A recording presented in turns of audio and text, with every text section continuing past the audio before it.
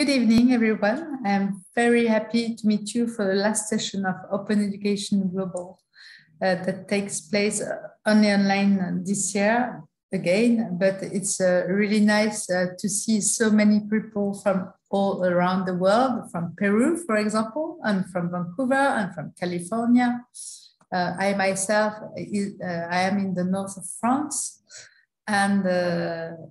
and it's from South Africa to Jaco, so it's great. So first of all, for this last session, I wanted to celebrate the award that the speaker all had. So this is a small cup of champagne, what we drink in France to celebrate such events. And I thought it was appropriate to this last session.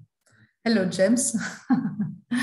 So I'm really happy. I was a speaker myself, and we can really all congratulate ourselves of having been awarded with a special award that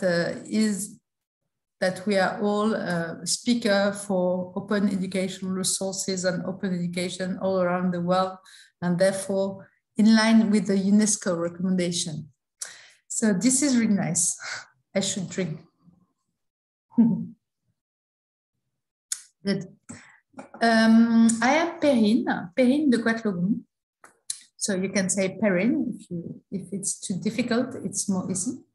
I am member of the board of Open Education Global, and I am welcoming you on this last recommendation for cooperation, international cooperation to implement the OER recommendation, building capacity and developing supporting policies.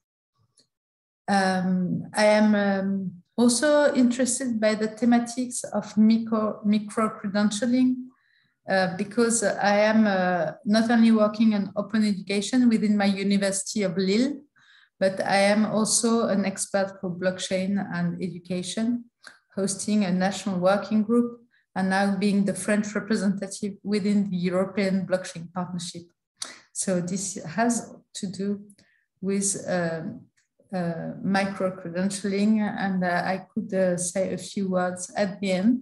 I'm really very interested to hear from you all, and I am very glad to begin with Nicole and Melissa Guadalupe and Vasanti Agiono.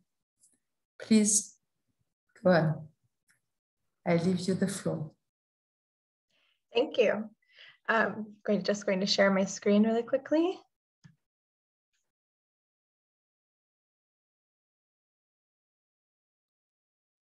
All right. Can we see it? Yes. Yes. Okay, great. Hello, Alan. Hi, everyone. My name is Nicole Saad, and I lead the education team at the Wikimedia Foundation. And Melissa? Oh, hi, everyone. I'm Melissa. I'm part of the education team at the Wikimedia Foundation. And you'll also hear in this presentation from our colleague, Vasanti Agiono, who, because of the time zone conflict, couldn't join us today. Great. Thanks, Melissa. So thank you, everyone, for having us today. We're here to talk to you about reading Wikipedia in the classroom. I'm sure most of you, hopefully all of you, have heard of Wikipedia. We at the Wikimedia Foundation, we're the nonprofit that supports Wikipedia and other free knowledge projects. Wikipedia can be considered the largest OER in the world, with the largest repository of human knowledge, let's say, ever co-created with a community of volunteers all around the world. The Wikimedia Foundation supports the free knowledge projects, and we support the community of volunteers. And today we're here to talk to you about the Foundation's flagship teacher training program, Reading Wikipedia in the Classroom. This teacher training program was first piloted in 2020 in Bolivia, Morocco, and the Philippines. Before reading Wikipedia, we had often heard from teachers, parents, and students that Wikipedia was not allowed to be used in the classroom. This was such a common trope that we thought we better do something to help defeat the misconceptions and actually be proactive in helping teachers understand the true educational value of this platform. Research even confirmed that though teachers often use Wikipedia for their own lesson planning, they wouldn't allow their students to use it out of fear of misinformation, fear of misuse. So Reading Wikipedia aimed to shift the dialogue around Wikipedia and education toward one that recognizes its value as a tool for teaching media and information literacy, helping students to think critically, not only about information on Wikipedia, but about all information that they consume. And we did this alongside our community. So the Wikimedia movement is a community of volunteers from all over the world. And as the education team, it's really important for us to help the community to be able to implement these types of initiatives in their localities. And it's also really important for us to ensure that anything that we produce is adaptable and localizable to local education systems. So in order to make this program as adaptable and localizable as possible, we aimed to implement it in countries with very diverse cultures, languages, and education systems. So we worked alongside our affiliates and communities in 3 countries, Morocco, Bolivia, and the Philippines. And we hired local coordinators in each of those countries that supported the project from the beginning initial needs assessment stage to creating the curriculum, drafting the documents, all the way to the end in doing the evaluation research. We did this together. Each country's program looked very different, and working in this way helped to support our goal of ensuring that Reading Wikipedia was adaptable. It also helped to build these communities' capacity to work in the education sector. And because we wanted it to be as meaningful to teachers as possible, we decided to use the main components of UNESCO's Media and Information Literacy Framework to align our curriculum.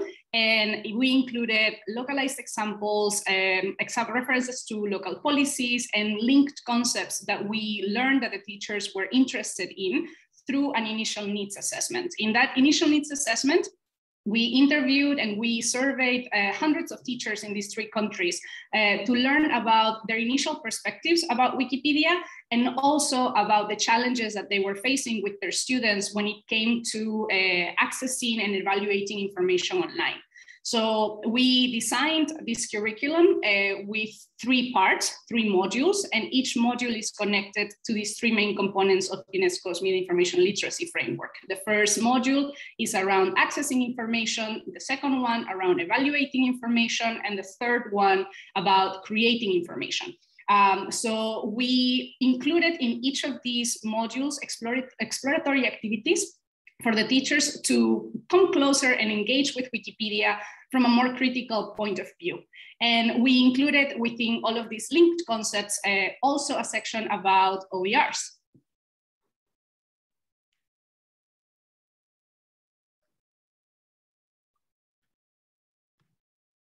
Thank you, Melissa. So one of the sections that we included in the curriculum was around open and OERs, including Wikipedia. So we asked teachers to look at Wikipedia as an OER. The curriculum aimed to help teachers understand not only Wikipedia, but also other open movements. The reflection questions help teachers reflect on the resources that they use in their classroom and whether or not they would be able to incorporate more OERs.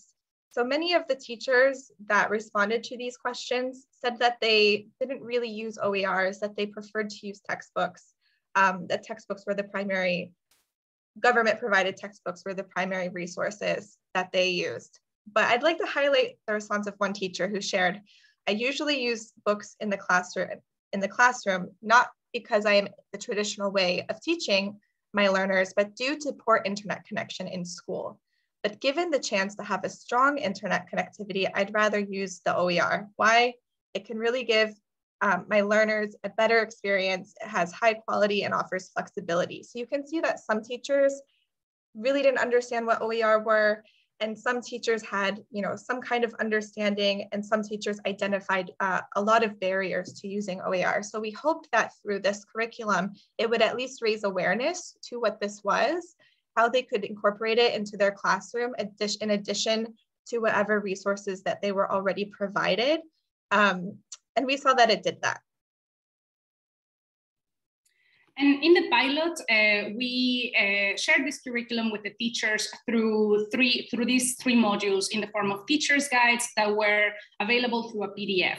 But in order to make this a really professional development opportunity for the teachers, we needed spaces where we could connect both synchronously and asynchronously. So as part of this training program, we incorporated synchronous training sessions that were led by our local coordinators, and they were, of course, aligned with the curriculum in the teacher's guides. You can see there an example of a training session that we conducted in Bolivia that shows the agenda for the day. And then we have another image about, if you go to the next, Nicole, that's what the training session looked like for the teachers in Morocco, also led by our local coordinators. And this was done through private Zoom rooms in 5 different locations. For each module, we had two synchronous training sessions of about an hour and a half. And it was an opportunity as well for teachers to get their questions answered, for the coordinators to propose new activities and to provide further guidance as they move through the curriculum. In the case of the Philippines, which you can see in the next slide, we actually had a partnership with the Department of Education in Pasay City, and we were able to broadcast these synchronous training sessions through the Department of Education's Facebook page. And thanks to that, we reached thousands of teachers that got online, synced this webinar, and participated through the chat very, very actively. We're also very lucky to have Wikimedians from all over the world that were online at that time, jump into the chat and help answer some questions that the teachers were leaving as the local coordinators were providing the training. But that was one element. Another element for asynchronous communication that we used was the Facebook groups. And we decided to create these asynchronous communication spaces on Facebook because through our needs assessment, we learned that teachers were already using Facebook a lot for the new online trainings, for online communities of practice, that they were getting more and more involved in the face of the school closures from last year. So we created these 3 private learning groups for each of the countries. And in these Facebook groups, the teachers could see basically the same structure of the curriculum in the teacher's guides, and they had spaces to share the responses to each of these reflection and practical activities.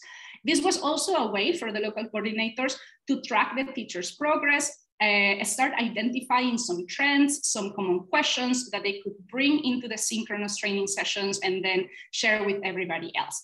And this was a really good platform for a lot of teachers, but some teachers didn't really like it. So this also helped us learn what were some of the elements of these of using the Facebook groups that really engage the teachers, and what were some of the areas of improvement for the next iterations of the program. And now to kind of get more into thinking about what we learned from this first pilot experience, we're going to play a video that was recorded by my colleague Fasanti Hariono.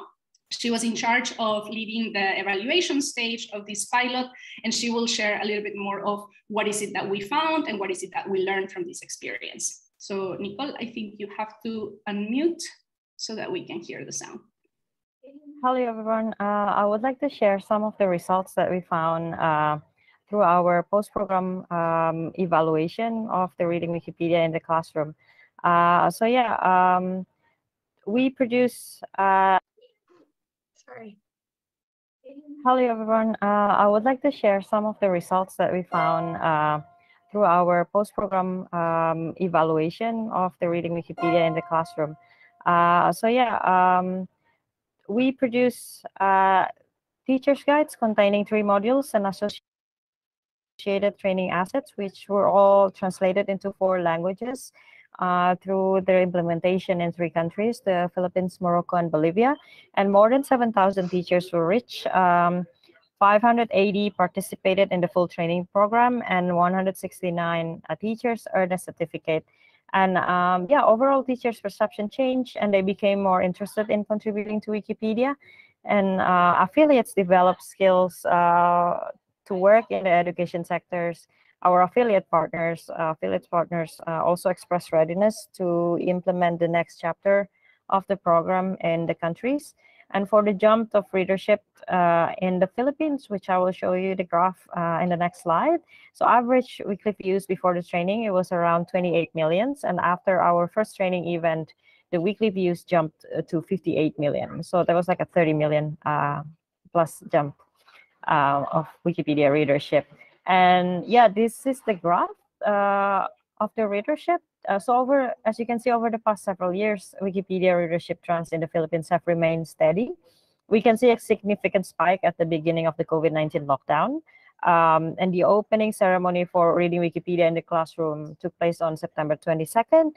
And on average, each virtual engagement hosted by the Department of Education received around 5,600 views with 22,400 total views.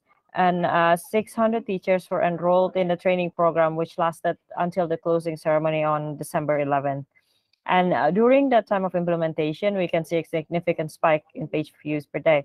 Additionally, we can see that this increase is sustained after the program finished, as the average page views is constantly higher than any time before the training program implementation. So going forward, we'll be exploring how this training program impacts readership when we have a large-scale partnership with an education system, as we look to understand what factors contributed the most to the increase in page views. So yeah, this training program was conducted in the Philippines, particularly just conducted just before the school year started during the pandemic.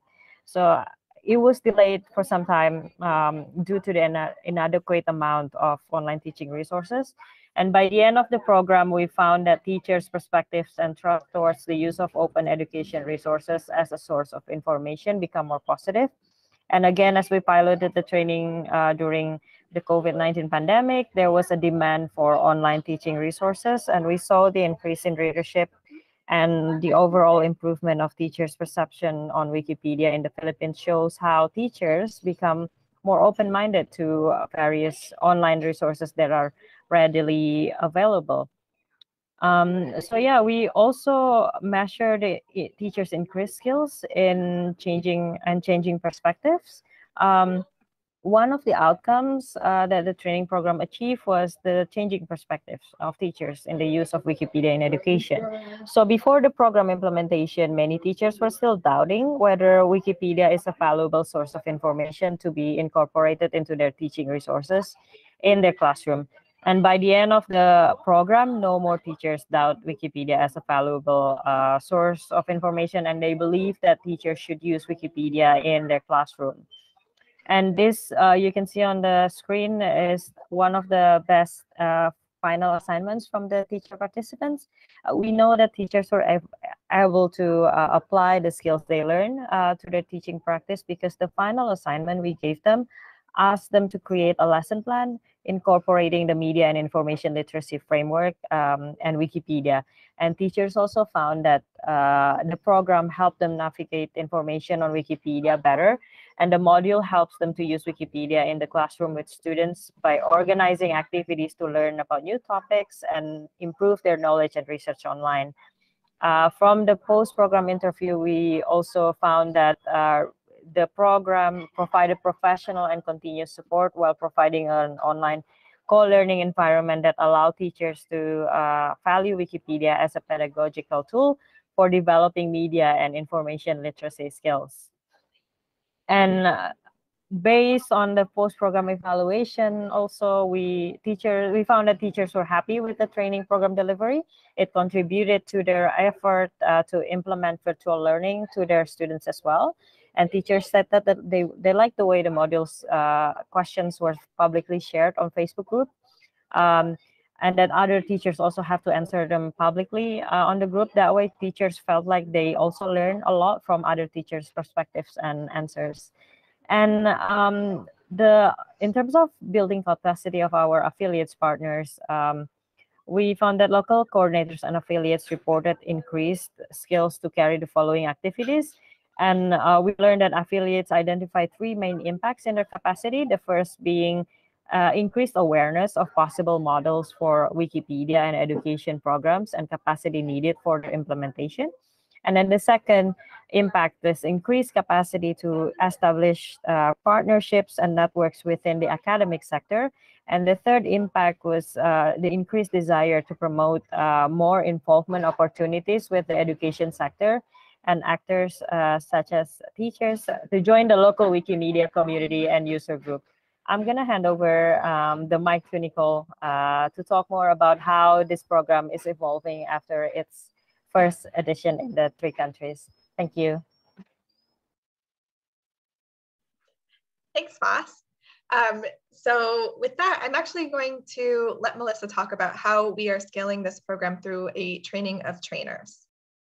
Thanks, Nicole. Yes, so our next steps into scaling this program, one of the next step is certifying new local facilitators, local coordinators to implement this program in a way that is, again, meaningful, significant, pertinent to the teachers in their own localities. And through that, we hope to build a network of certified facilitators who can continue expanding this and adapting this program.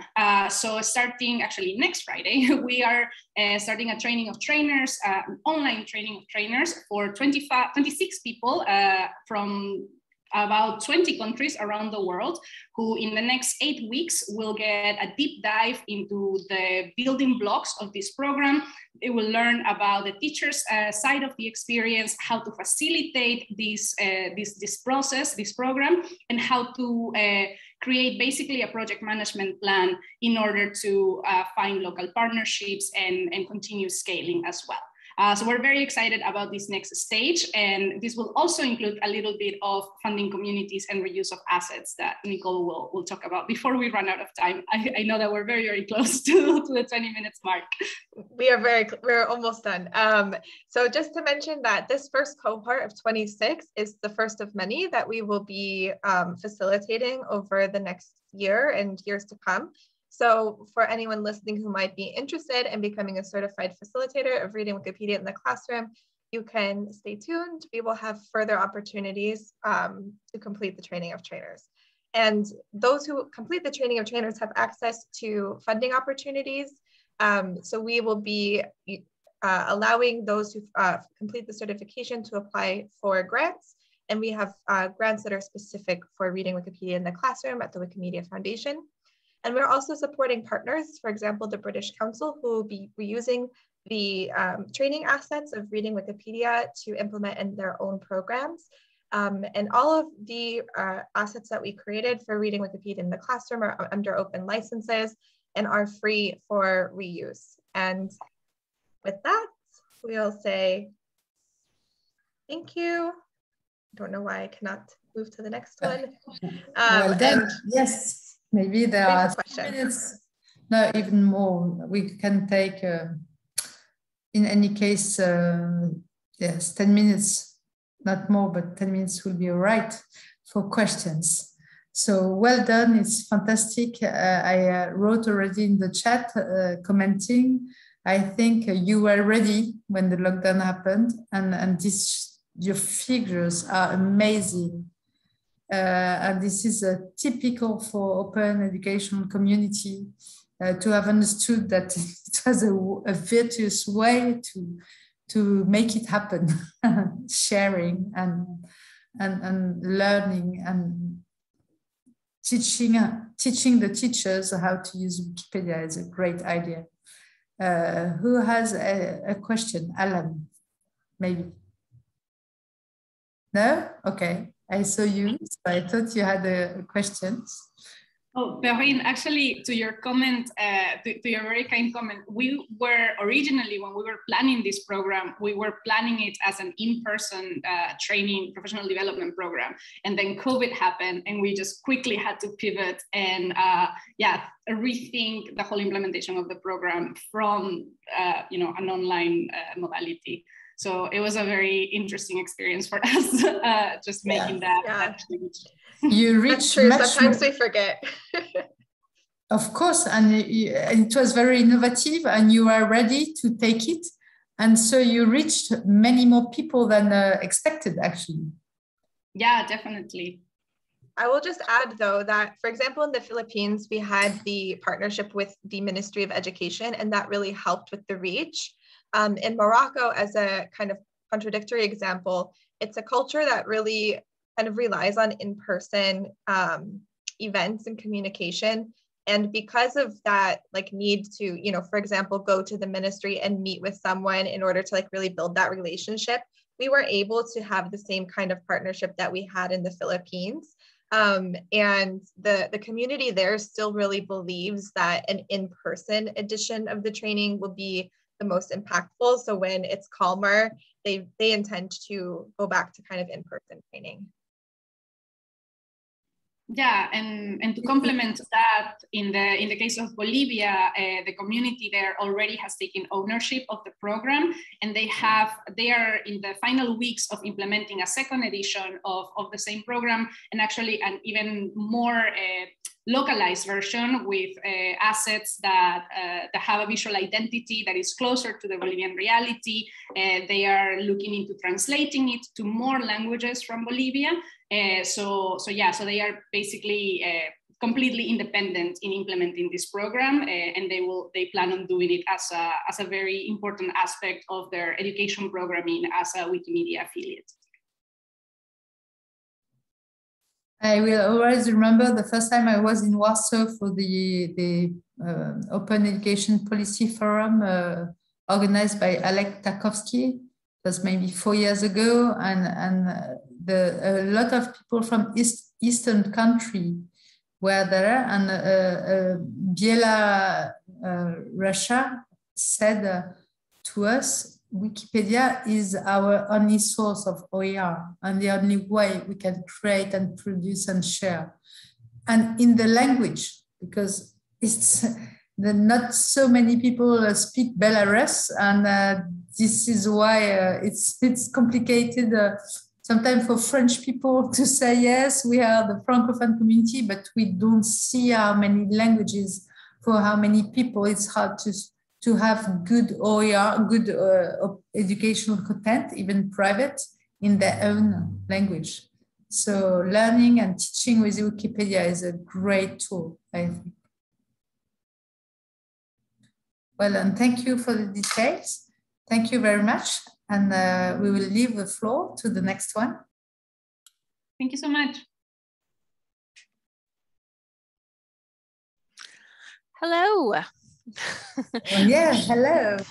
There they are. Hi, Lina.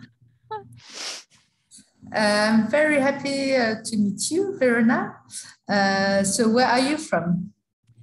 I am from, well, originally Alberta in Canada, but I am now out of Montreal, au Canada. All right. So. And my colleagues, Dr. Michelle Jacobson and Nicole Nutzling, are also here to present while I get the screen share going. Thank you very much. It's great to see everyone. I'm logging in from Calgary, and Nicole, where are you logging in from? I'm logging in from Golden, BC. So we're in 3 different provinces in Canada right now. This is so exciting. That's actually how our group has worked remotely the entire time. Yes, we have never actually met face-to-face together, this group. This is so impressive when you finally meet. A day you will, and it happened to me in the early September to meet a lot of people I've been working in the last 18 months, and it's really something special. So it's great, and it's possible to work online for years, but it's nice to meet also. So you will be presenting about open education co-design as a participatory pedagogy in an online graduate class. Please, I leave you the floor. I just found out that you're not seeing the right screen. We got to see your email though. Yeah, I was going to say, it should be very exciting. Let's try again. Thank you for telling me that. Was that in the thousands that I saw in your inbox? Don't, Michelle, don't. Okay, this time am I right? Yeah. Can you see? Okay, You're okay. right. You're good. My apologies. Let's start again. I was so delighted to hear the presentation before because I am an instructor or a sessional instructor, an adjunct assistant professor with the University of Calgary. And I use Wikipedia in my classes, and I support my pre-service teachers, which are teachers before they become teachers or certified teachers in Alberta. And I might not be in the millions, but I felt I was participating in part of your project. Today, we are going to be presenting on open education co-design as a participatory pedagogy in an online graduate class. And we, as I've introduced, we have 3 of our team with us today, and one of them was a student in the class that I taught. So I was the instructor. And then actually Dr. Michelle Jacobson was my supervisor for my doctoral work, but now she's a colleague since I successfully passed. But it's really important for everyone to know before we start the connections and the interconnections for this project itself. So Michelle.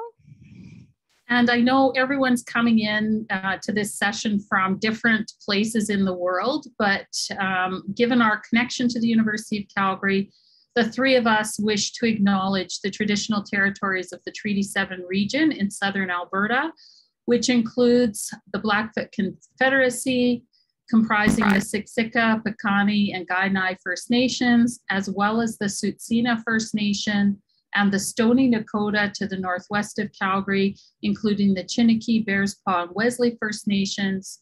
The city of Calgary is also home to the Métis Nation of Alberta, Region 3. And we encourage you to put your land acknowledgements in the chat as you wish to acknowledge the many places that you're joining us from. Thank you, Michelle. Nicole? Yeah, I'll introduce the team. So it is quite a diverse team made up of, we've got faculty, professors, librarians, and some students. A couple of us are not here today, but Mia, for example, was an undergraduate student who was working on this. I was a graduate student.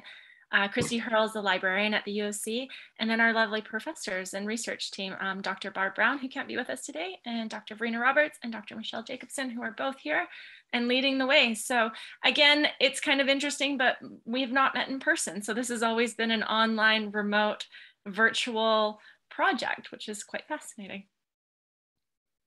And the students that we're going to be talking about, the students and the instructors, they were bound together in the Leading and Learning in a Digital Age program.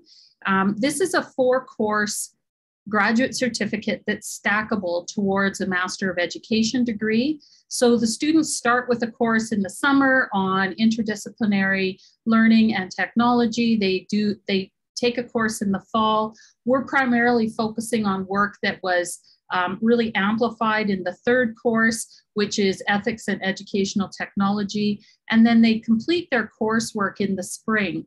The work on this project, though, extended beyond the end of the course for several more months as the students who chose to continue the development of the OER continued to collaborate with us and work on their chapters and go through several rounds of peer review in the next couple of months following their graduate certificate. So there's more about that on the website, and I can pop the link in the chat window to find out a bit more about that 4-course certificate. It was such a privilege for me to teach the first course in that certificate this summer with 26 students who are on their journey, like the one that Nicole finished a couple of years ago. So we're just going to start off to ensure that we have a common context of the terms that we're going to be using in this presentation. In our context, open educational resources are connected to the UNESCO recommendations, and specifically their teaching and learning resources in any medium, digital or otherwise, that permit no cost access, use, reuse, and repurposing by others. And then we decided to use Cronin's definition of open educational practices from 2017, which highlights the collaborative practices that include the use of OER, but really also focusing on the participatory technologies and social networks for interaction, peer learning, and knowledge creation and empowerment of learners. They are just as important to us as the use and creation of OER? So with the research, we were really interested in the student interactions with each other, with expertise within and beyond the course, with the instructors and with the research team. We really wanted to understand both the design process and then also evaluate the impact of this learning experience and the production of OER on their engagement and their learning. So the research question is there. We did a number of interviews. So a graduate student did the interviews and anonymized them before the research team got to work with them. We also surveyed students. We also had, of course, access to the artifacts they produced, and I've put a link to that in the window. So we really wanted to explore the open learning design that came out of Vereena's doctoral research and was amplified in this design process. So the 4 interconnected parts of that open learning design framework are clarifying the co-design process and negotiating each learner's personalized learning pathway, building and sharing knowledge. We supported learners in choosing how to communicate their learning and how and when to make their learning and thinking visible. The third part is building learning relationships. And again, it's not just that learning relationship between the instructor and the students, but putting intentional scaffolds and supports in place to support students learning with each other and also connecting with others who could help them beyond the classroom. And then finally, sustaining the learning beyond the course and the writing process. I've kind of hinted at that and how the student learning extended across 4 courses in a graduate certificate, as well as extended beyond the end of the certificate itself.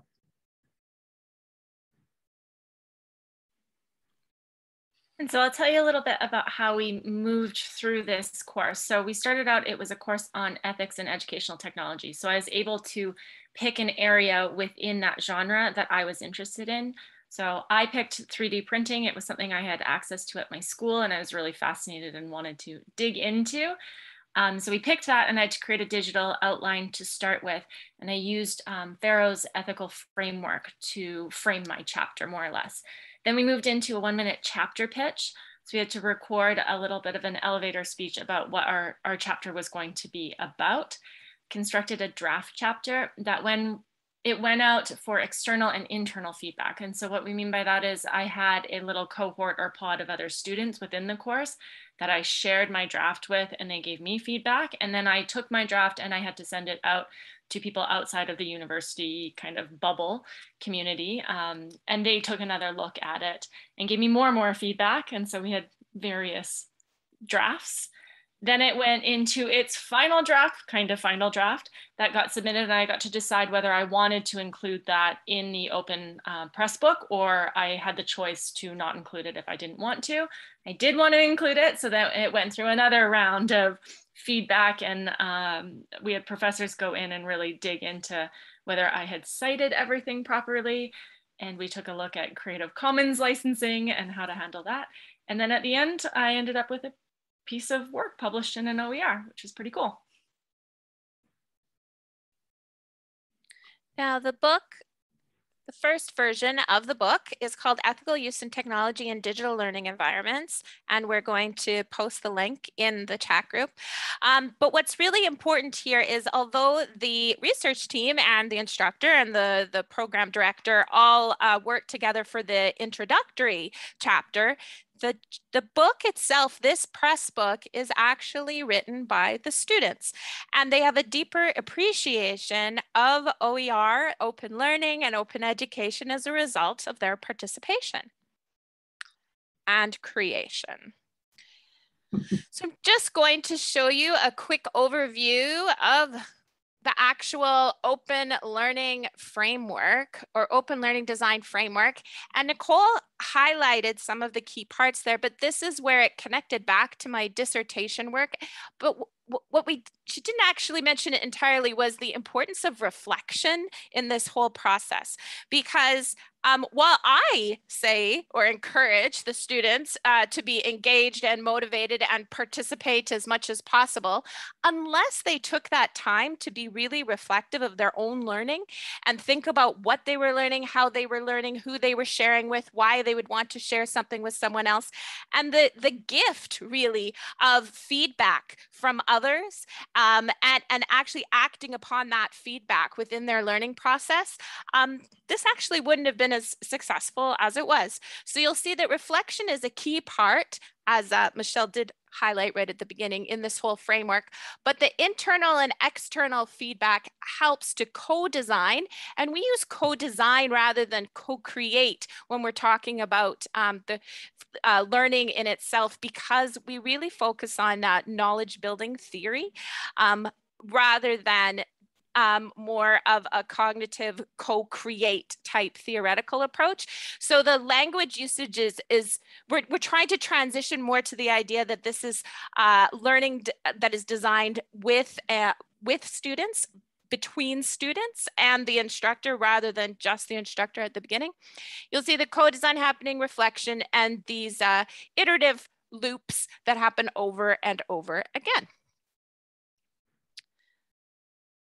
And the description that you've offered, Verena, is so important. Those iterative generative loops that are part of the learning process, but were also a part of our research approach. So we did use a design-based research approach through multiple cycles of analyzing, feeding forward what we were learning into the next week of the course, into the next stage of the research, into the types of feedback that we provided for students.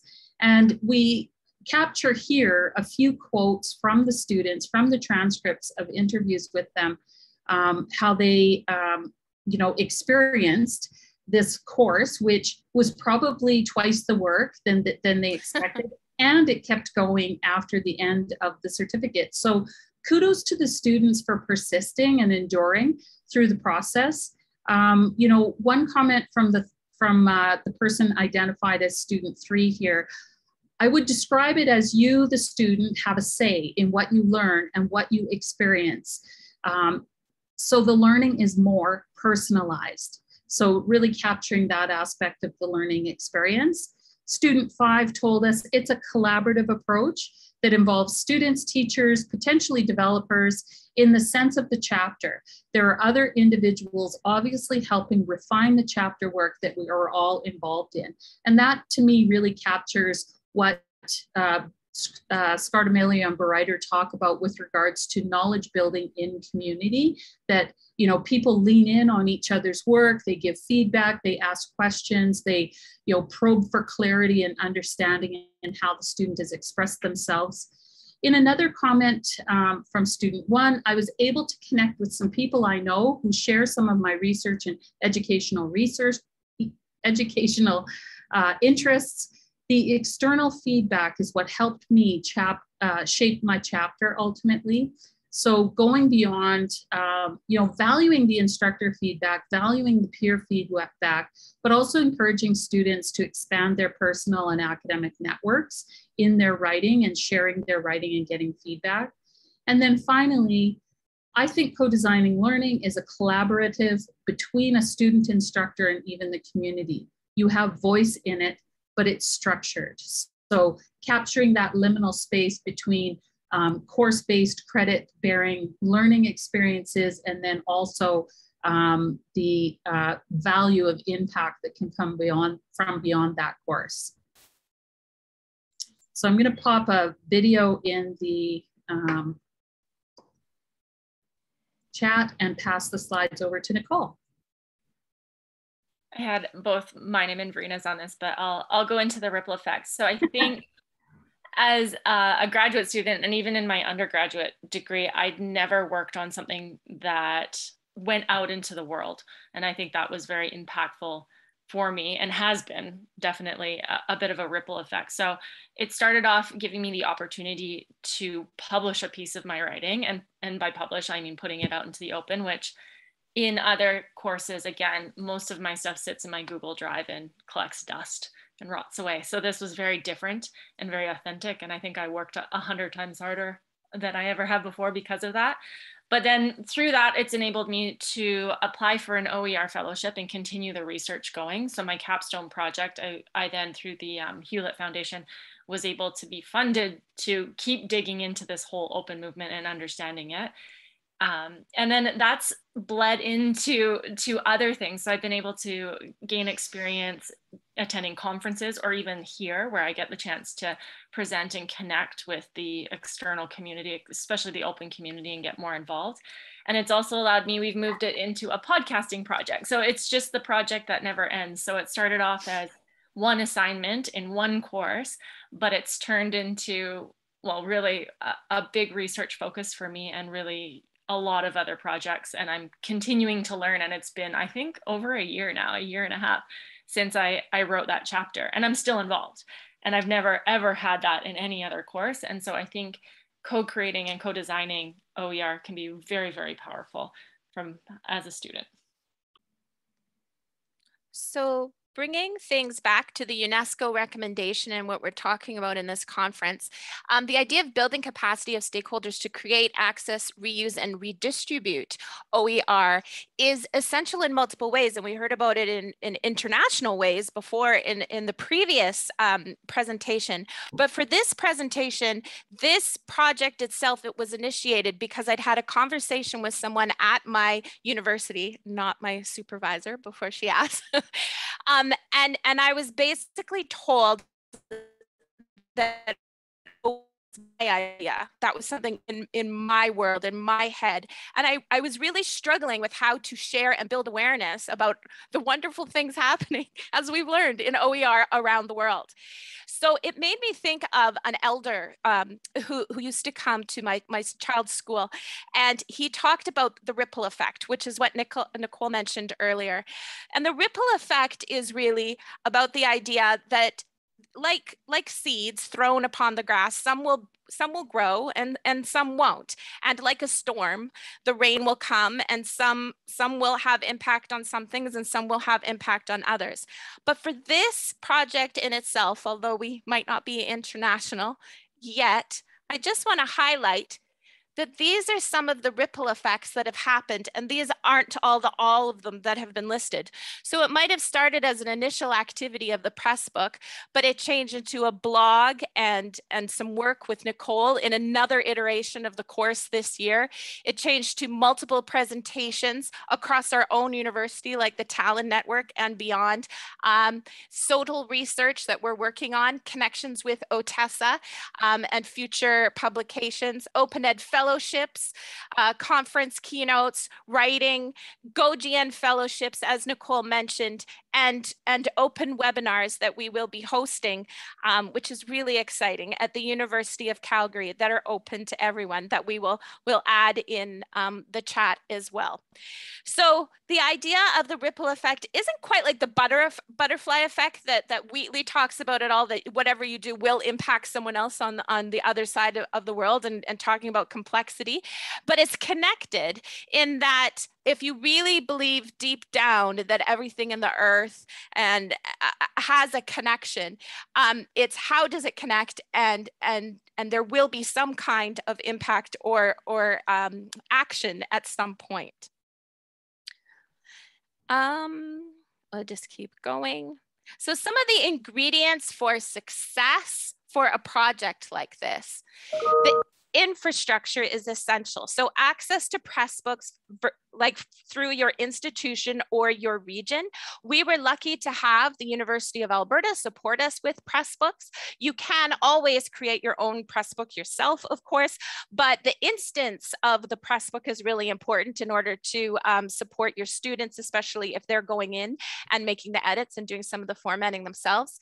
I also really want to highlight the team effort. Being alone at the beginning in that moment was an isolating experience. And I think many people in this webinar itself have have felt isolated when talking about open, but the way for open to really expand, and when we consider that ripple effect, is to work in a team. So by considering those open educational practices and first connecting with my students and realizing the students are such an essential, important aspect to open learning, digital authoring tools, copyright and licensing, and copywriting and editing are all essential aspects of this project in itself. But the way to learn about this was to do it. So that experiential learning and including everyone in the process. Students open to learning and collaborating in new ideas, the mindset, the trust, the relationship building with these students, and the fact that they took those risks and were willing to take those risks. And we did have some funding from the University of Calgary Teaching and Learning grants, which helped us with the second iteration of the course. However, we have learned without that grant funding, so we have no grant funding anymore, it is much more challenging to meet some of the needs in terms of copy, editing, and meeting the needs for those final textbooks or press books. Some benefits. Michelle, would you like to share some of the benefits? Well, and I think some of the benefits have been made clear already, but certainly Nicole has talked about doing assignments that are authentic, things that live beyond and have meaning, relevance, and impact in the world, and connect students to a network or a community of practice. Certainly, we observed high levels of student engagement. All of the students were given choice whether or not to take part in the OER project and make their work public after the course. They all, though as part of the coursework, engaged in these knowledge building activities in community. And we also feel that a clear benefit is a development of a community of learners within the course, but that has also been sustained. And we've talked about how, you know, the connections have spread out with each iteration of the 4-course graduate certificate. So our findings, and we're documenting them in a number of different ways, really do emphasize how that by developing human interactions and building relationships through co-design, and integrating digital tools and open educational practices, that enabled this development of an OER. It also provided authentic scholarly activity that engaged graduate students and their instructors and the research team in collaborative knowledge building. So lots of benefits. I'm just highlighting 3 of them here. There are also some challenges that Verena will talk about. I'll briefly mention them. They are, of course, balancing open and closed learning within digital platforms, also within mindsets and resources. The digital literacy skills, it's essential. I was working with graduate students with high digital literacy skills, but you can see a lot of difference in their capabilities based on those competencies that they developed. And the most important part is adaptation for replication and sustainability. This would be really hard to do without my team. And so that is where we end. And we want to thank you. Yes, this is fantastic, really. And you were speaking about the fact that at some point you are alone doing things on your own, having some colleagues, you call and they accept and you work together. So really well done. And I am happy to have that conference to hear about you all and to recognize all your good work. Well done, really fantastic. And it's really clear, it's inspiring. And I thank you. Is there any question? I must say I'm at home, of course. So you may hear some voices around. Many of the comments in the chat are talking about Nicole's experience. So maybe someone has some question about the student experience and how it's impacted her. Maybe she wants to expand on that. Nicole? Kind of trying to go back in the chat box. Most of them are talking about they can relate to deepening your knowledge and understanding by being immersed in this project. Are there other students that are involved? Like, I might know about this, but what do you think, Nicole? What are some of the benefits of being involved in this project? From a student perspective, yeah, I would definitely say the connections. So I've been able to connect with networks that I don't think I would have otherwise if I hadn't been in the course. I was on Twitter, for example, before, but not really interacting with it. And so I think it was a bit of a catalyst for me to reach out and connect to different communities, especially the open community. So GoGN or other networks. Were you hesitant at any point to become involved? That's an awesome question, Lena. Yes, I was the worst. I started this being like, I was in the Middle East as well. And so if you're working remotely or teaching, learning remotely, the copyright laws are different in every country that you're in and with every school board you work with. So I was really uncomfortable because I didn't fully understand the country I was living in, all of the legal ramifications of me publishing, and if my school actually owned my work and I was allowed to. So yes, I was incredibly hesitant at first to share. I had an aha moment halfway through. I work a lot with Writers Workshop, which is very similar, and you give students voice and choice in their product and what they're writing, and eventually you try and put it out to the public, to a public audience, whether that's just their parents that come in or you publish it in a little notebook at a cafe. It makes it more real for them. And so halfway through, I was hesitant and I talked to Dr. Roberts and it clicked and I was like, oh, I do this to my students. I know what's going on. I was like, I get it. I'm okay. I'm safe. I'm not going to fail. My grade isn't going to be negative. Like, it's the process that I'm going through that's more important. And then once I had that aha and I clicked, I was like, okay, I'm good. I'm in. Let's share this. I'm still scared. Obviously, I put it out and I'm still like, I'm not the expert. I'm a student. I can collect information, but who am I to be like, yes, I'm the expert on 3D printing? I'm not, but it's changing my mindset on, it's a starting point and it gets me into the conversation. So yes, I was hesitant at first. Absolutely. I'm trying to look at and see if I've got other ones in there. What would help students jump over the hesitancy? I think developing their understanding of open. Thanks, Alan. Alan, nice to see you again. And that's something we're working on a little bit with the podcast too. I didn't know what open was before I got involved in this project. I didn't know where my information was going to go. I really had no idea. So I think understanding that community and how those spaces interact and work and what OER is, if I knew a bit more about that, I probably would have jumped in faster, perhaps. Munching carrots. Yes. Awesome. That's great. Yes, fantastic. Thank you all. Yeah, no worries. It's great to share also the best practices. And it's not always the best practices like it was easy and it's fun and so on. It's exciting. It's sometimes difficult. Sometimes you have to motivate yourself. And we all know learning and teaching is not something easy. It would be well known. It's something hard, and people speak a lot about soft skills, but in the end, learning is quite a hard experience, harsh, but it's worth it. So thank you. You have learned a lot, Nicole, working in that project. Thank you. I will go to the next presentation. Thank you very much, Verena, Michelle, Nicole.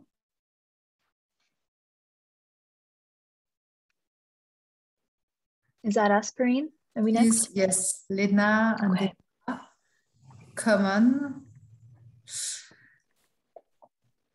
Open features for micro-credentialing.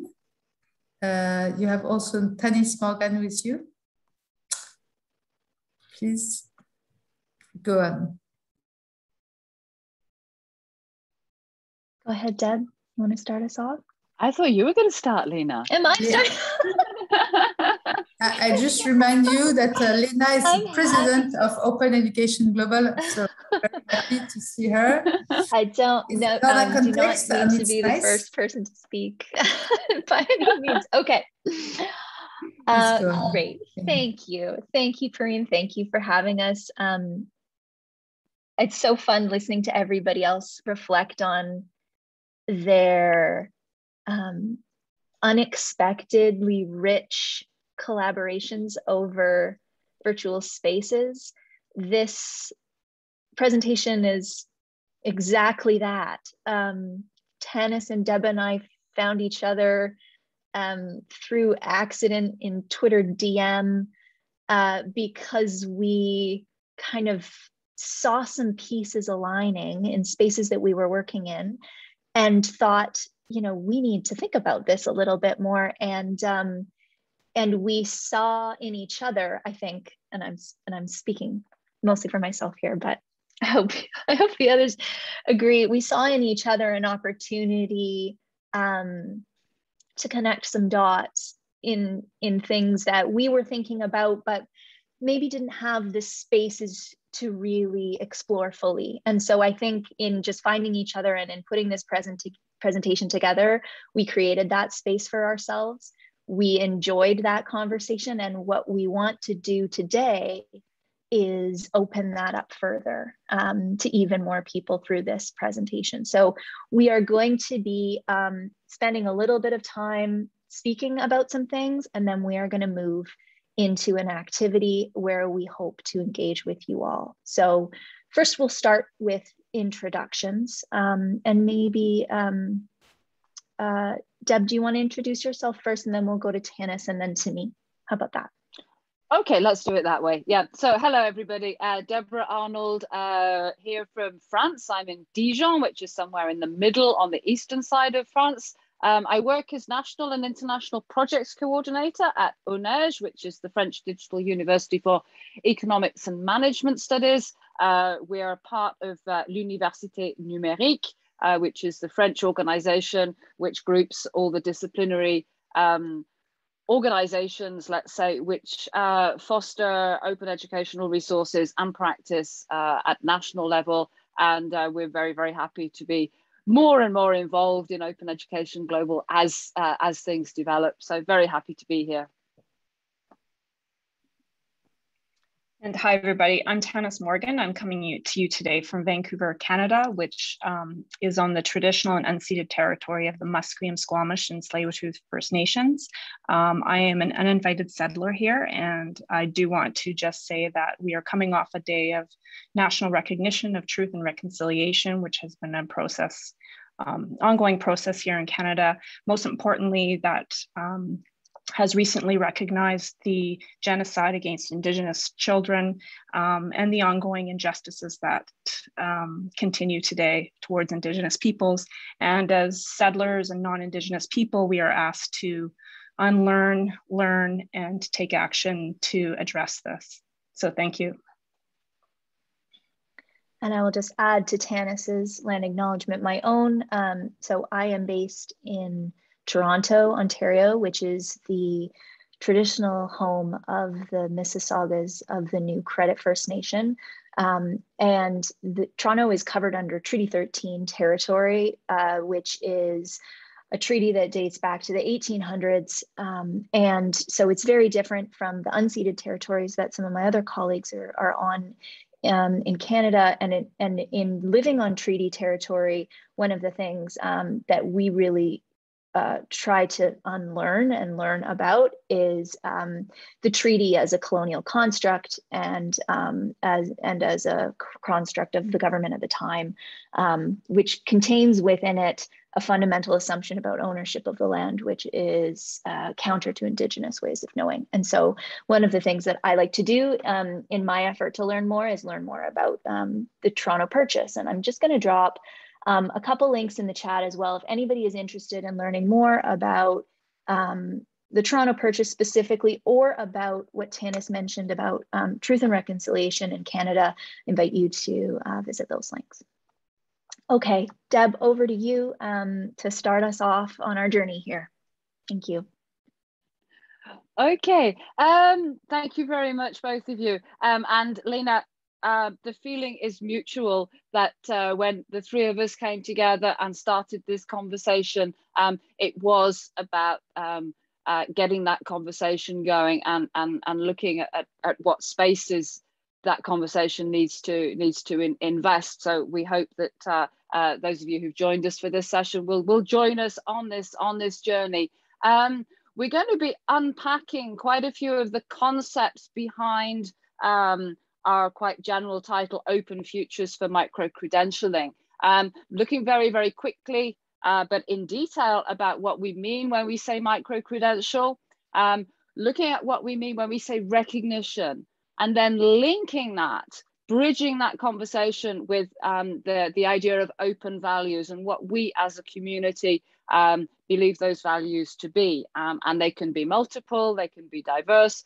We will see about that. And then we've got a little activity as well, which will be very nice for the people who are joining from France to keep you awake because it's late here. And we'd like really to get this conversation going. So as I said, bridging narratives around openness and micro-credentialing. And when we're talking about those values, the three of us were very, very inspired by the work of Lou Mycroft. You may know, we've shared a link to her keynote presentation at the last ALT conference, which was a real spark of inspiration on uncovering our values line. Lou talks about the fact that we will never, ever be able to get away from the KPI line, the key performance indicators. But if we resurface that values line, then we can begin to shift the conversation to a different space. First of all, as we said, what do we mean when we say micro-credential? It's a term that's being used in many, many different ways these days. Yesterday on Twitter, I saw an announcement, sign up for the MIT micro-credential in. Okay, for me, that's a course. Here, where we're talking about micro-credentials, we're talking about the artifact. And if you look at the definitions which are coming up at the moment, as Beverly Oliver says in her very recent report to UNESCO, it's a conversation starter. But we've got this micro-credential as an artifact. It's a record of focused learning achievement. I'm not going to go through and read everything on the slide. What we've done here is we've put this proposal from Beverly Oliver from the work done with a group of experts at UNESCO level. And then we've got the European Commission definition. So I'm just going to leave us in a little bit of silence for a few moments and ask you to take a look at these two definitions. See if you can highlight the differences. Is there a difference of focus? Is there different vocabulary being used? Is there something present in one that isn't in the other? We're still at early stages here coming to definitions. So we know that these are not final, but I will leave you that silence for a few moments to digest these two definitions.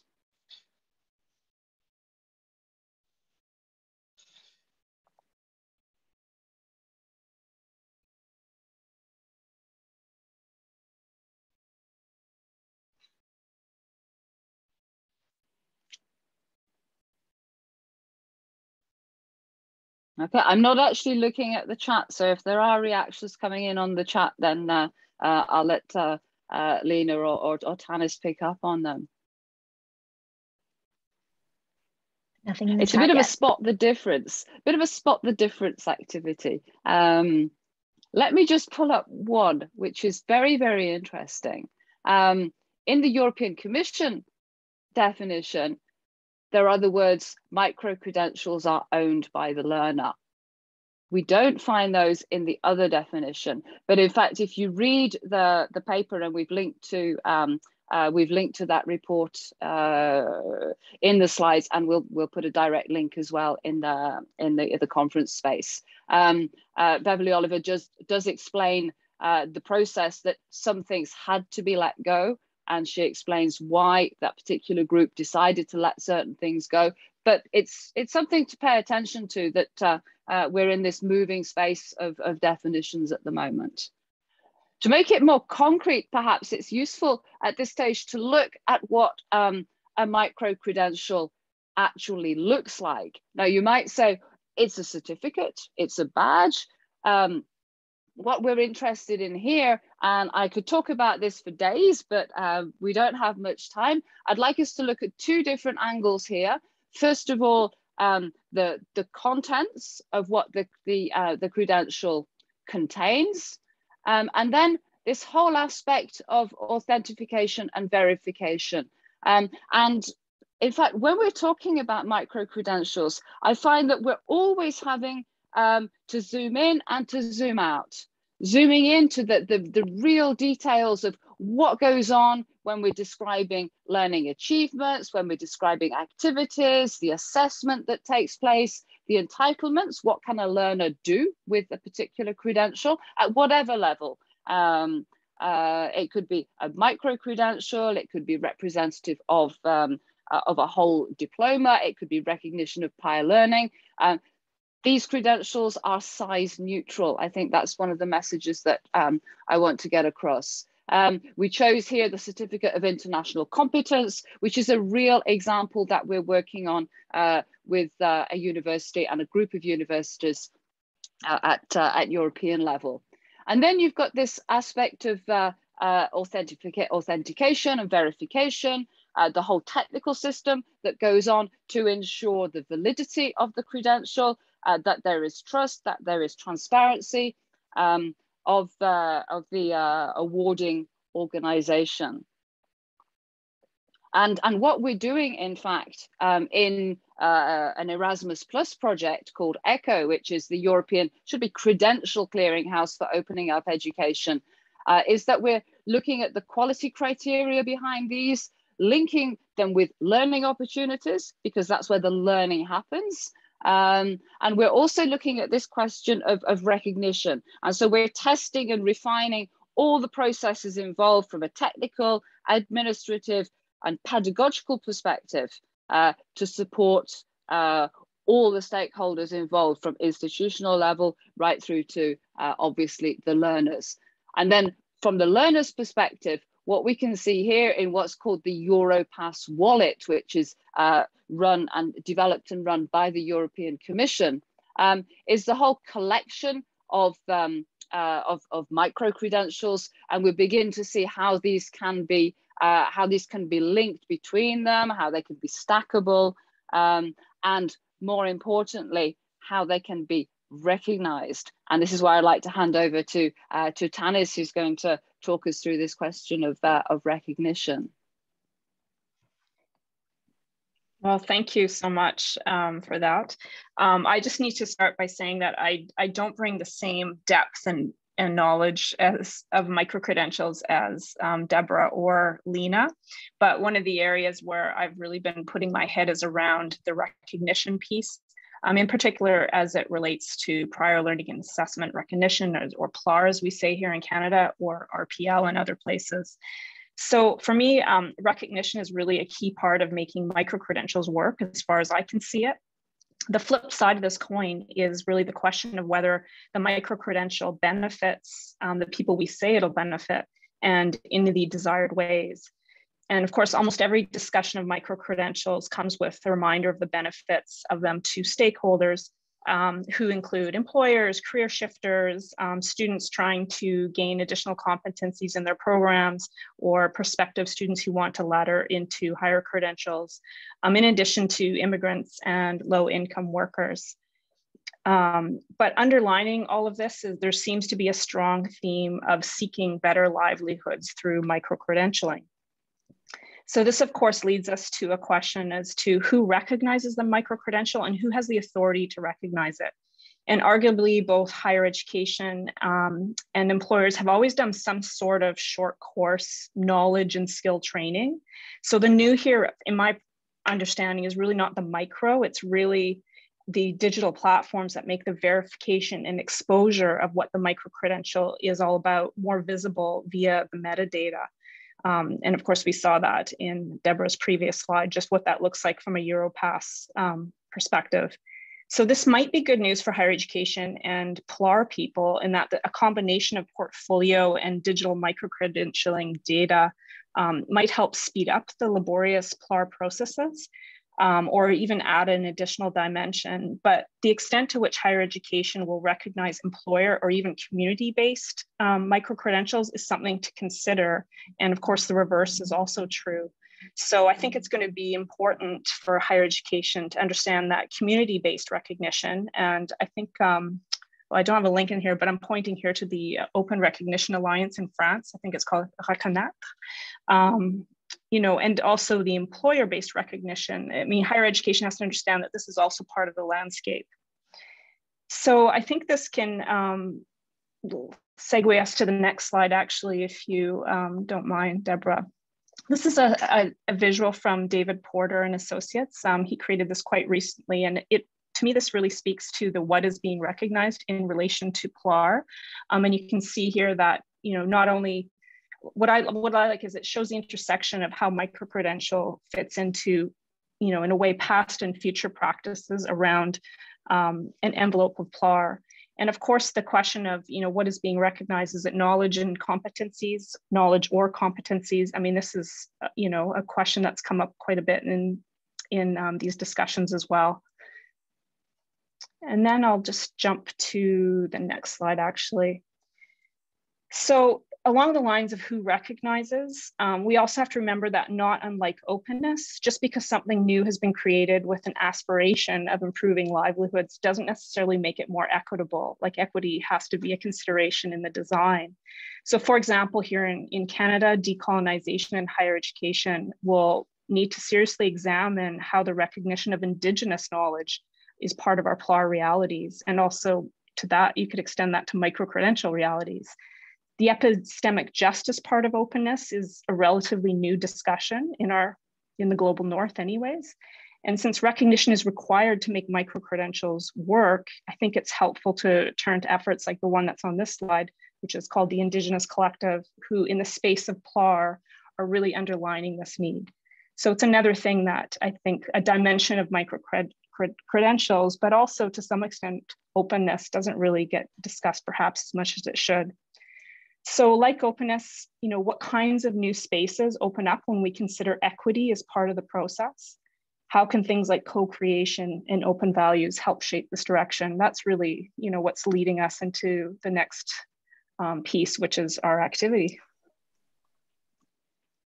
Amazing, amazing. Okay, that's wonderful. Thank you, Tanis and Deborah. I hope that everybody feels like that those two pieces about what we mean when we say micro-credential and what we mean when we say recognition have, if not left you with a sense of clarity, at least have provoked some questions for you and got you thinking along a couple different tracks. And I just want to, before we start our activity, I just want to structure it, give you some sense of purpose here. So, as Deborah mentioned, we're really inspired by the work of Lou Mycroft, and I did drop a link to her keynote speech that she gave at the ALT conference in OEG Connect under our session. So highly encourage you to go watch it. It just like will totally blow your mind. But one of the things she talks about, like Deborah says, is that idea of having a values line to run along a KPI line in parallel and hopefully at some point along the horizon intersecting.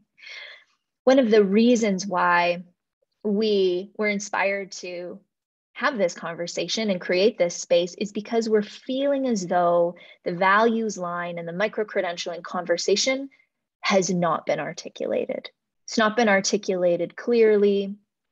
We don't feel as though we know where it lies. We don't feel as though we know what that part of the work looks like. There is a lot of attention being paid to the KPI line, right? Like Tanis mentioned, there's a lot of people who are very focused on outcomes. There's a lot of people who are very focused on performance, and that is important. It is an important piece of the conversation, but it needs to be balanced, and it needs to be balanced alongside that values line. And so what we really want to do here is draw on your experience as open advocates, draw on your experience as open educators, ask you to articulate what values you bring to open education that the micro-credentialing conversation might benefit from, okay? So that's going to be the first thing that we're going to do together. And I want you to use the chat first in order to do this. So if everyone could just take 1 minute, I want you to think about what word or a couple of words or a phrase you associate with open values?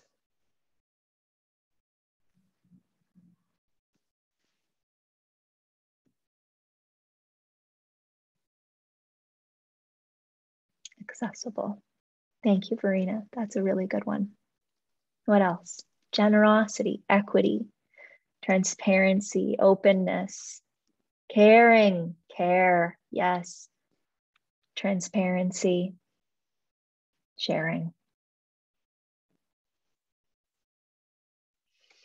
I'm going to put in reciprocity, if I can spell it. Yeah. Collaboration, innovation. Innovation. That's nice. I think innovation usually gets pushed into the KPI line as a concept there. So I really like seeing it as a value. I'd love to hear more about that. Inclusivity, togetherness. I love that. Connection.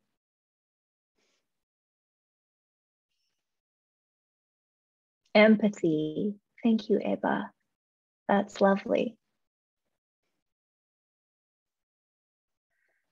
So we're talking about open values here. We're still on open values. Anything else? These are all lovely. Transparency, I really like. Generosity is great. Connected to that, like attribution, you know, those kinds of things that we hold dear.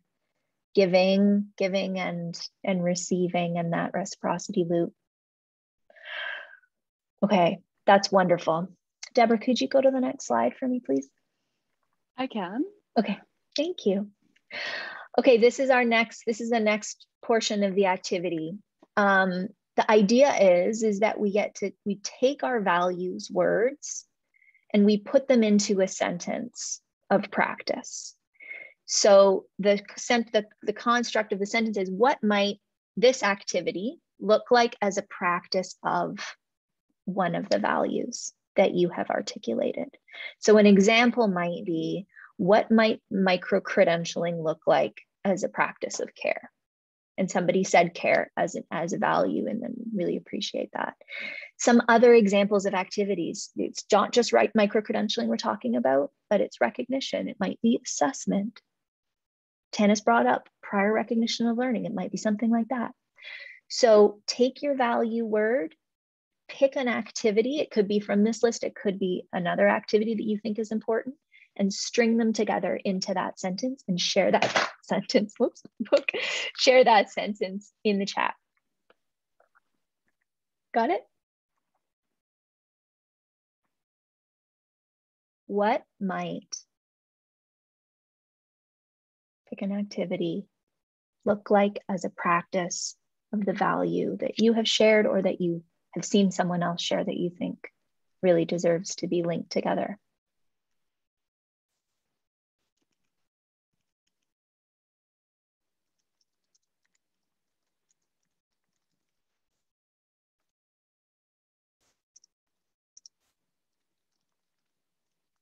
Thanks, Tanis. What might PLAR look like as a practice of equity?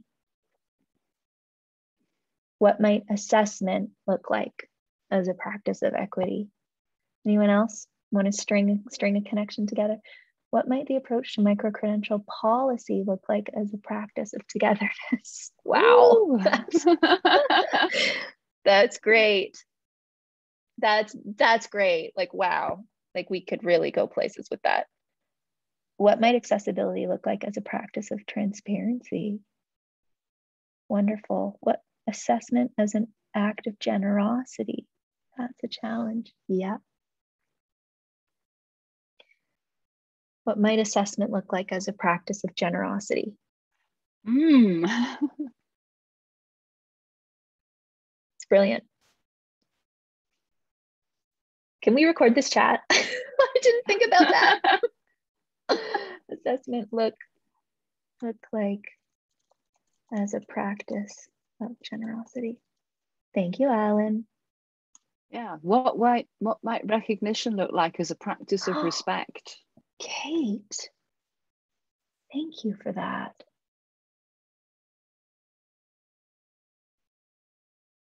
Okay.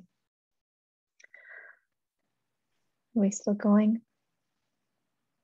yeah, I know. It really is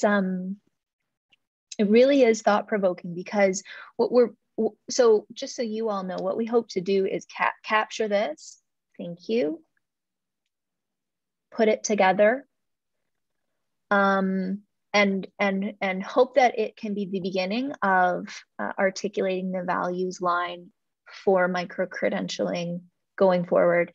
Because our hunch is that the open education community has a lot to say and contribute on this topic. And so thank you so much. I think we can end it there. We're out of time, but I want to thank you all for your contributions and for helping us start down this path, because it matters a lot to us that our work is grounded on these values. So, if you want to continue to add them, thank you, Shannon. What might co-creation look like as a practice of care? Thank you, Deborah and Tanis, for joining me in this. So I think we've got a lot to think about here. Thank you. I'm just picking up on what Stacey has said in the chat. Bringing the values to these statements is so meaningful and moving, and I think it is, because it's reframing the conversation and reclaiming the conversation as well. So thanks to both of you. I really enjoyed preparing this session with you, and there's so much work to build on as an open educational resource and practice to come out of this. Yes, thank you all. I'll just leave you with the. Sorry, Tanis. I was just going to say thank you all for your valuable participation, and perhaps we will be able one day to be doing this back together again, practicing our value of togetherness and openness. I thank you very much. So I must say that as far as I'm concerned, I am very much in values, but on climate and no digital sobriety, not too much. But on the other hand, recognition of that hard work we were speaking about before. Everything we're doing is great, but sometimes we need to be able to make it visible, which is the perfect transition to the next step, making open visible a multinational undergraduate student network for mapping OER. But I must say that for me, as far as I'm concerned, my first idea was blockchain and were on open education and recognizing all the practitioners and people who were involving themselves on the time and personal time, not only professional time, for open practices. And this is an idea that we had in the chat with Alan. Yes, this award should not be just an award like that in our OEG Connect, which is a great platform. I love it, but it should be interoperable, should be a small piece of recognition. Serge Ravet from this association called Reconnect say a bit of trust, that where we are recognized and we build our community, and not only speakers, but participants could be recognized as such and maybe become also speakers next time. It's an encouragement, it's an assessment. Just one word to tell you that within my university, because I have been hosting for now 4 years, a national working group on blockchain and education, it has led this year to a huge digitization of the schooling departments. It's involving a lot of people. I count 18 people from my university from 5 different directorates to transform the way we are issuing, sharing, storing diplomas. But we can work also on open badges and on other way of certificate, recognitions. It's always the same digital format, which is called a verifiable credential. And it's really interesting to work at European level and international level to see that we are all speaking about the same recognition. And it's not only within universities, but also within other organizations where people have no diploma, nothing. So you see, it's just about people who have no jobs, have not been recognized for a while. So you can say, okay, we will recognize them. We will do all the pedagogy. We will bring them to another point, you know, from where they are. We take them as they are. We recognize what they have done, some skills and self-esteem. But in the end, if you don't have a paper, and if we say paper, why not also a digital bit of trust, a digital small piece? Why do it? They will not be able to show it on a CV or to share it on any social network. So I like that idea that recognition is put into a paper. It can be an official recognition, an assessment. It can come from just a practice, a good practice. It's doing good to people. It makes some assessment visible. I like that idea, and this is why I am working on that a lot. Right now, and it has been for years, and it will be for the next years, I guess. So now I leave the floor to the last session. I already said the title. Please comment. Thank you, Lena, Deborah, and she has left, of course. What was your name? Sorry. Tanis, yes, thank you. Yes, thank you, Tanis. So now, up. Yes, it's Tiago Soares, Daniel, Juliana Puerta, Jaco Oliva, Andrea Beatriz Bartoli, Fatima Beider, Luca Pellerino, Robson da Cruz de Mesquita, Sebastian Zapatero Nunes. Thank you very much. I don't think you are all there, but many of you are. Many. Yeah, so yeah. Great. Yes. Greetings from Brazil. Good afternoon. It's 4:30 here. Thanks for having us. Actually, we'll be speaking on the behalf of the whole of our research group, but there's 4 of us here. It's me, Thiago. I'm the researcher in charge of the research project. Hello there. Professor Jaco, who was also working with us, and two of our young researchers, Robson and Fatima. So I'll just share my screen. Please let me know if it's being shown. Just a second.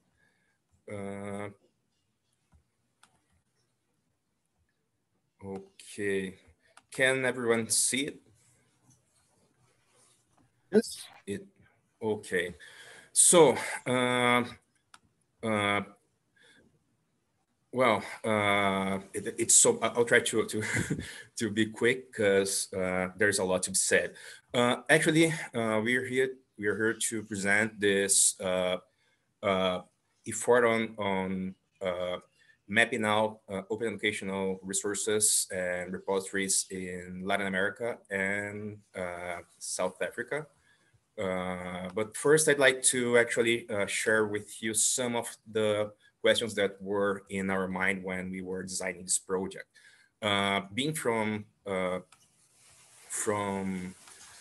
South America, there's this huge diversity of projects, of different approaches to education and openness and technology, but at the same time, there's this sort of common ground. There's this possibility for us to build up networks and work together, even though like from country to country, from community to community, from geographical region to geographical region, and language to language. There are these differences. Because there's no lack of projects here or repositories or resources themselves. Because in Brazil, for example, we have this this public investment throughout this last decade that has actually been quite rich. So we had as our first objective to make these projects visible and to connect them, and actually to build up a network and a community throughout this initiative. So we work with universities and professors and students from 5 countries: Brazil, where the coordination of the project was, and Argentina, Colombia, Uruguay, and South Africa. And the idea was to actually invite some undergraduate students as young researchers that could help us in mapping out OER and at a later stage do some active search for new projects. And these students, they were followed closely by their supervisors in each of their universities. And I was following them as well as in helping them in having a better understanding of some institutional or technical or more conceptual aspects of openness and OER, and having the UNESCO definition as our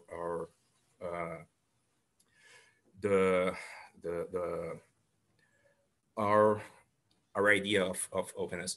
We work with the Universidade de Brasília. That's actually the institution I'm affiliated with. I'm working with the UNESCO chair in distance education and their research group, and the Iniciativa Educação Aberta that works closely with them, and Theo Amiel, who couldn't join us today, but he's been a very important part of this project. And we also work with the Fundación Universitaria Tecnológico Continental from Colombia, the Universidad Nacional de la Patagonia Austral from Argentina, the Universidad de la República de Uruguay, and Northwest University from South Africa. And now jump to the more hands-on aspect of the project. We had this project revolving a lot around the OER world map that has it has served as both a resource and actually some kind of infrastructure. I don't know if you from the audience are acquainted with the OER world map, but the OER world map is an open and collaborative map that anyone can contribute and access the information. So we had this database there that we used as our first resource.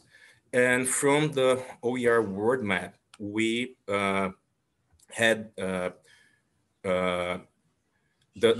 our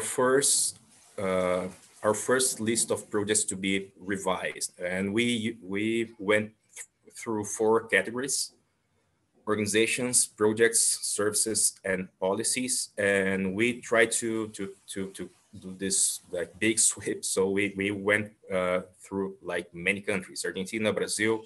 Brazil was actually more like an update, because the first run of the project was a first review and listing of projects only in Brazil. So we expanded, and the version I'm presenting here is the expanded version. Bolivia, Chile, Colombia, Costa Rica, Cuba, Ecuador, Mexico, Panama, Dominican Republic, Uruguay, and South Africa. And what we actually did was to have the OER word map database exported as spreadsheets. We worked closely with their tech team. And from that, we had this first listing of projects that were reviewed by our students. And they went through the projects and they flagged out inconsistencies, added metadata where were needed. And after their review, we suggested that they made some peer reviewing of their colleagues. So each student went through the projects, then their work was reviewed by another student, and I kind of triple checked to see if everything was going according to plan. But actually to do the review, it's important to have a clear grasp on what exactly openness and OER and education technology and licensing and policies, how these things are. So we promoted some webinars and discussions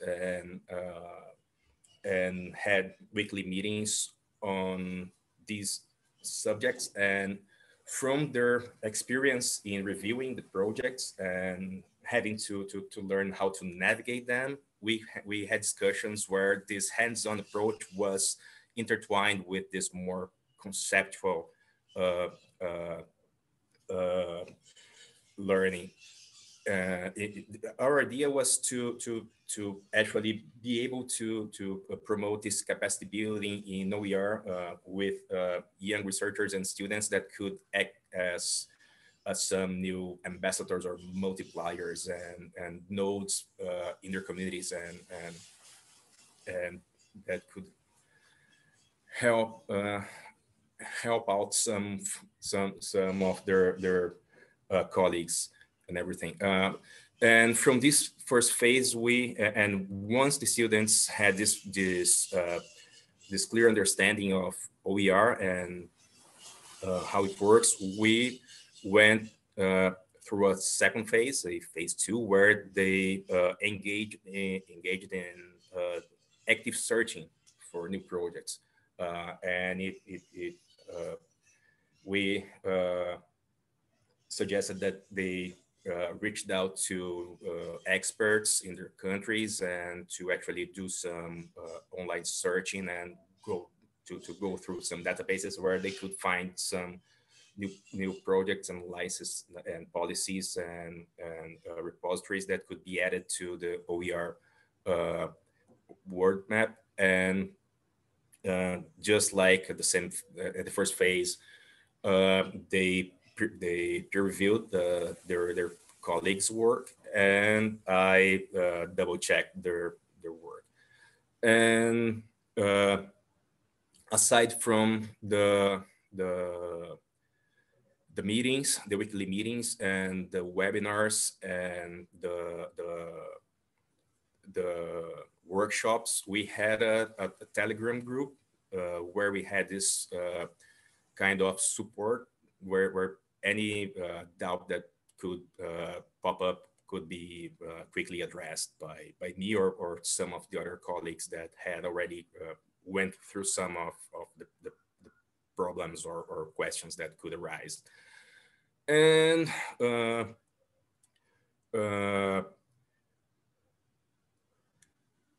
well, now I believe that it would be interesting for us to hear from those who are the best ones to share with us what their experiences with the mapping were and what they they went through and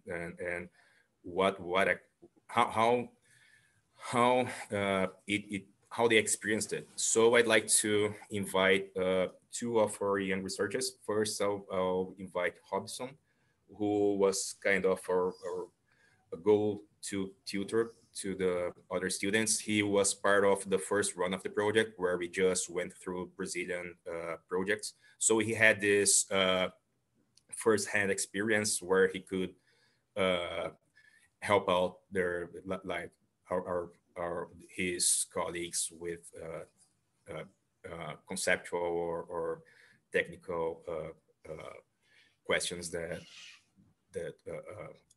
could appear. So Robson, please, I'd like that you could share with us some of your experience. And I just, before giving you the word, Robson was actually responsible for the review of all of the other countries aside from the one from Argentina, Colombia, and Uruguay, where we had our students mapping out their own countries. So he has been able to through this project have this really wide understanding of the whole of the Latin American ecosystem. And the results we had were quite significant from this project. Like we not just reviewed projects, flagged out some inconsistencies, but also found out some projects and helped out connecting them. So I'm sharing with you here some of our results, and two cases were especially significant. That the case of Cuba and Bolivia, that were countries that we believe that were underrepresented on the OER world map, and we've been able to find out and give visibility to many initiatives. And in just two cases, we didn't have a significant increase in projects found. But yeah, Robson, please, could you share with us your experience? Yes, of course. I took part in 2 rounds of the mapping and update of the OER roadmap. There were 2 of the best experience of my graduation in pedagogy. I could deepen my knowledge about OER, learn more about the reality of my country and neighboring countries on the subject. These also have been opportunity to have a broader understanding to whole process of doing research, from doing the mapping to going through the data to writing down papers and participating in the events. The result of this experience go beyond important data updating and include in the OER roadmap, and includes the creation of a network of research that has everything to maintaining itself, growing and happen in other countries.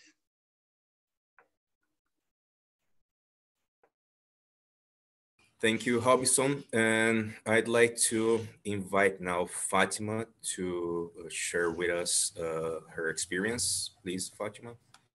Thank you so much, Tiago. So an investigation into the nature of OER in South Africa through the process of analyzing organizations, services, and policies on the OER world map, it has offered valuable insights into prominent themes that characterize the OER landscape in South Africa. With the revision of 2018 initially identified projects and the insertion of 3 organizations, 2 services, and 2 policies on the OER world map thereafter, An analysis of 35 OER projects in total revealed characteristics of an advancement in Indigenous ways of knowing through the availability of culturally driven learning resources, as nurtured through the Service African Storybook Initiative, for example. In addition, the nature of OER in South Africa is further characterized by efforts towards strengthening the availability of contextualized and meaningful learning resources for South African learners, as depicted by the organizations OER Africa, Africa Center, Wiki in Africa, among others. In summary, the OER landscape in South Africa is explored through projects on the OER world map. It reflects progression towards supporting the development of education through the promotion of openness. My reflection on the project in its entirety has offered me a new lens through which transformation in education can be pursued. As access to quality education is progressively realized through the presence of OER in South Africa, my personal involvement in the project, it has nurtured an understanding of the potential of technology in disrupting the traditional educational landscape on both a national and global spectrum. Thank you so much, Fatima. And now I'd like to invite Professor Jaco, who has been a very important part of the project as well. Professor Jaco, please. Thank you very much, Tiago. Good evening, colleagues. As you can see, the listings on the map reflect the realities on the ground. And it was interesting for us to engage with this on another level, to compare countries, to get a sense of what is going on in terms of the OER world, open education, not just as resources, but as a movement. And for us, especially student involvement was quite an important aspect. And I think the affordances are clear. As is stated there, for us, that is between Talamil and myself, it was also important to establish South-South collaboration in this context. Tiago, if you can go to the next slide, please. This project, as I said, highlights the affordances of cross-border research and networking, even with language barriers. It was amazing that the project could involve lecturers, postgraduate, and even undergraduate students. Engaging with repositories such as this can in fact become a means to inform, and they're not just resources that we work with, but to get a sense of what openness and the wider trends of open education involve. Open licensing seems to be an important aspect. We need to empower teachers and students and people who can potentially add resources to repositories like this to understand what licensing can involve. We even found in a South African case where governmental documentation were not sufficiently licensed. The need for further collaboration and critical engagement with platforms such as these are essential. The world map and the approach we followed creates possibilities for comparative research to be done. From this project already, we have finished an article comparing resources from the OER world map between South Africa and Brazil.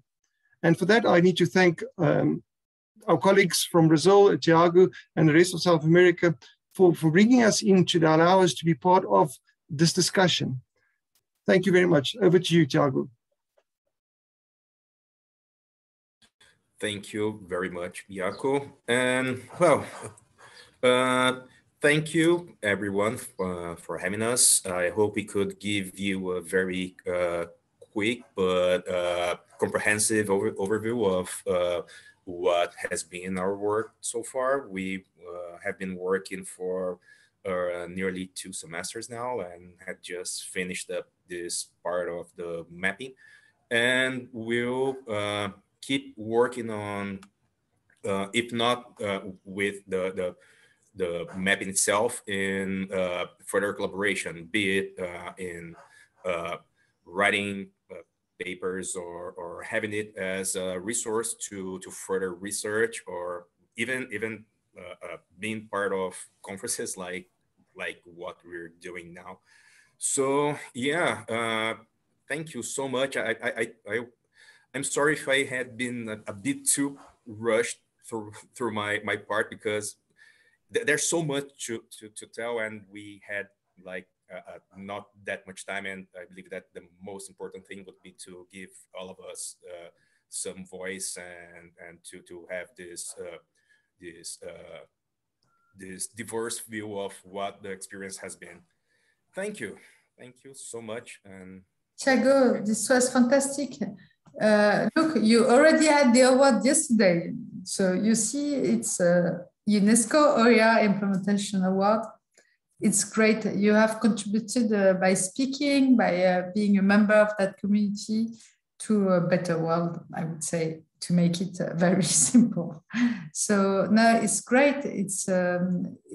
I always thought that involving students were the key in everything we would be doing, because of course, if you don't involve students, the risk is to just speak beyond people that already understand what they're doing, which is not very interesting. Once you have been convinced, you have to tell other people that this is a very interesting way to have access, a better access to education for anyone, and to share values, of course, too, like we said before. So I am just checking if there have been,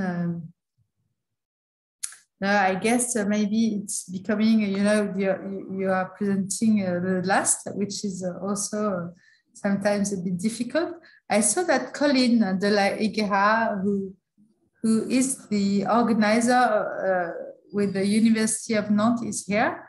So I will kindly ask him to come to the stage with Thiago and maybe all the speakers of this session. Please open your camera.